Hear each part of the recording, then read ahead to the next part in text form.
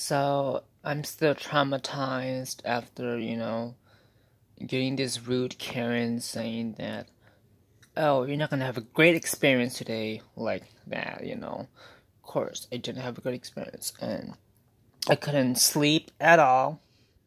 I think I only slept for like 1 hour, and then slept again, and then wake up, and then sleep for 1 hour, and then wake up again, and then like sleep 1 hour again, like something like that, like repeatedly until like I don't know, 2 or 3, and I slept for like I think 2 or 3 hours.